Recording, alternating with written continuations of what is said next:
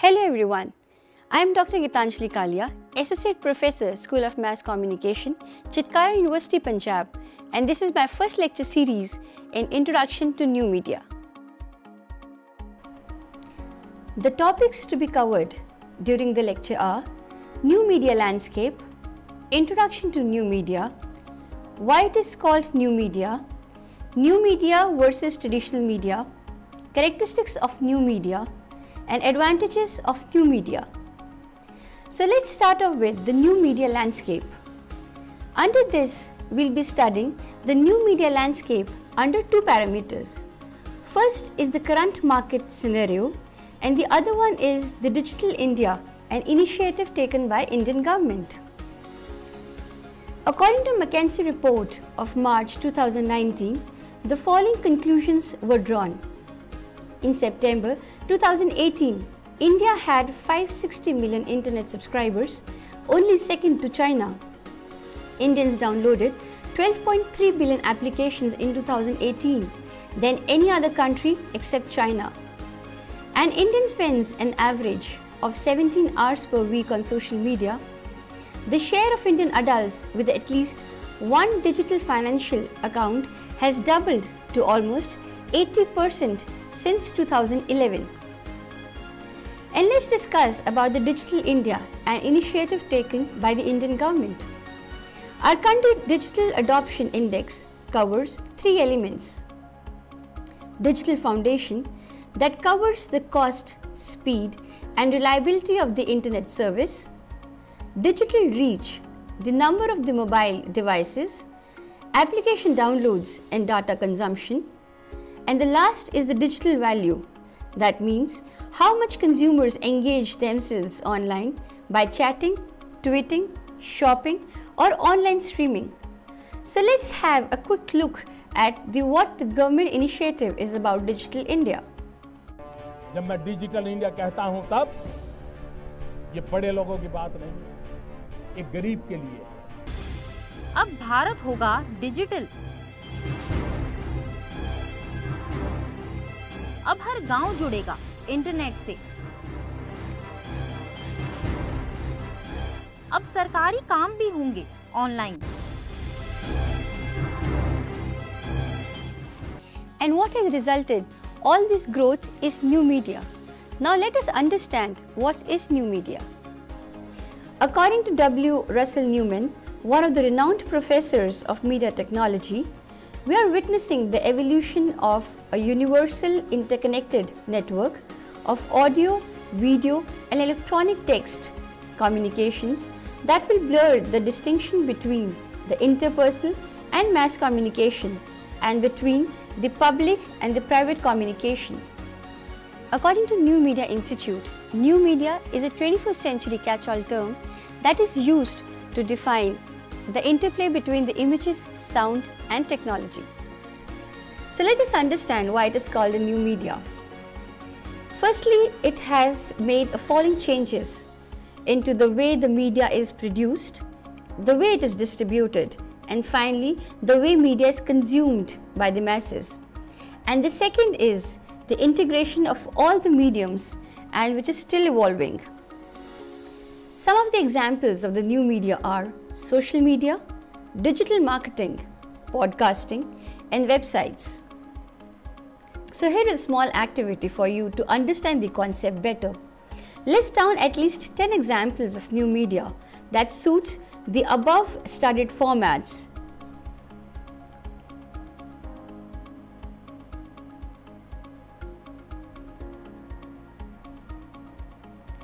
The first point of difference between a new media and a traditional media is content. In traditional media, the control used to be in the hands of a few people, whereas in new media, anyone can produce and deliver the content to the public.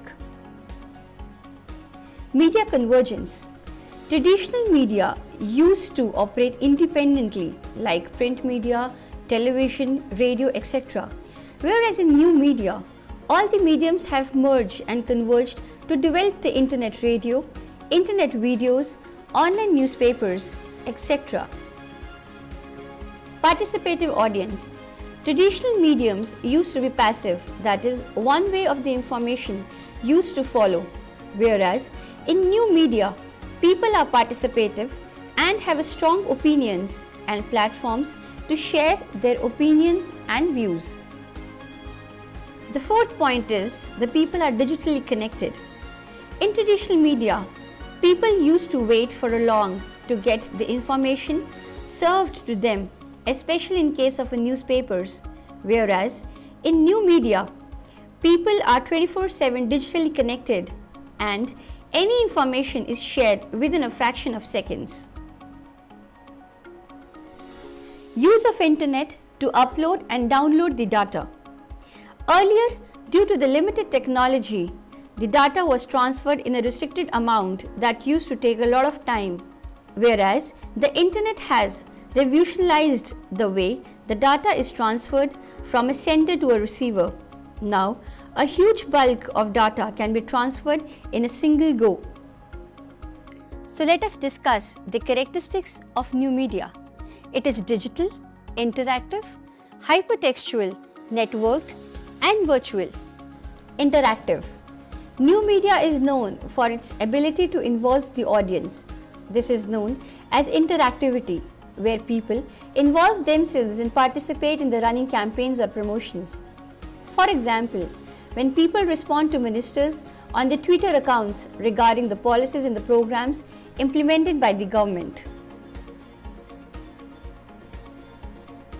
Digital.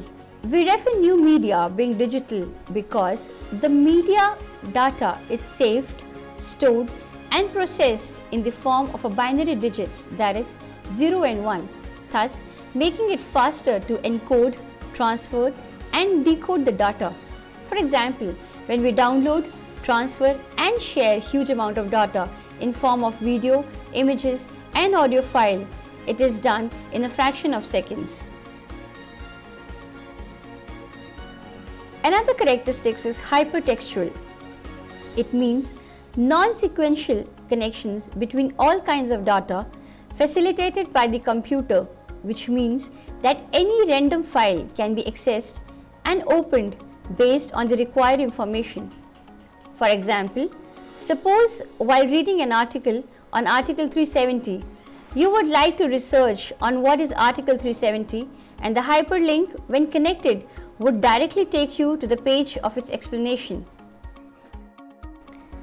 Networked. Being connected through internet and with a click of the mouse, the whole world comes before the person. That means that public doesn't have to wait for a long for seeking the information. For example, new media is not bound by the geographical boundaries. With the help of the internet and while sitting in India, we can seek the information about the every corner of the world. Virtual. Online platforms with their multimedia facilities have a greater advantage over traditional media. This characteristic helps new media to create a virtual world that engages the audience in an environment created through animated graphics and digital videos, for example, virtual games and mobile games, etc. So after discussing the characteristics, let us discuss the advantages of new media. The advantages of new media are universality, content, instant feedback, accessibility, and hyperlinks. The very first advantage of a new media is its universal approach. It is not limited by time and space. New media is a platform that has converted the world into a global village. News about every incident happened anywhere is reachable to any other extent within a few minutes. For example, Alec Baldwin, a well-renowned actor, fell for a Statue of Liberty scam where the tour doesn't actually take passengers to the statue. Baldwin shared a photo of his ticket on Instagram that shows he paid $40 for each of his family members, whereas the licensed Statue of Liberty operator charges only $18.50 per ticket. Multimedia content. Content production and its consumption has changed drastically with the upsurging of a new media. The way masses expose themselves to the content has gone very selective and creative with the ease of videos, infographics and podcasting. So here is an example of a multimedia, videos and the infographics that are created and used onto social platforms. Accessibility. Internet has made it possible for us to access any type of information anywhere and anytime, be that audio or video. Whether we are traveling, shopping, reading, etc., we can access anything being 24/7 connected with the internet. So one of the examples is geo-targeting that makes us connected and we get advertisements whenever we are traveling to nearby areas. Instant feedback. Feedback mode is very instant in new media, where the acceptance or the rejection of the data, news, product, etc. is very instant and immediate in form of live, comments or reviews. So here is an example showing the way we comment onto Facebook and the way the analytics are received by the marketers. Hypertext. Hypertext is just like online archives for the reference with the bulk of the data available on internet. Referring and attaining the information about a particular word, event or an incident has become very easy. Whenever we use hyperlinks in the blog for a further read, whenever we are writing an article, we put up certain hyperlinks into the text where by clicking onto those hyperlinks, we can actually go into the detail of the information. So here is an assignment for you. Based on the above topics, track down your usage and awareness about new media in the following way. Make a table with the following headings: use of new media with context to news, videos and images watched by you per day, time spent on new media, that is the number of the hours used per day, and the third category is the type of the content you watch. Thank you.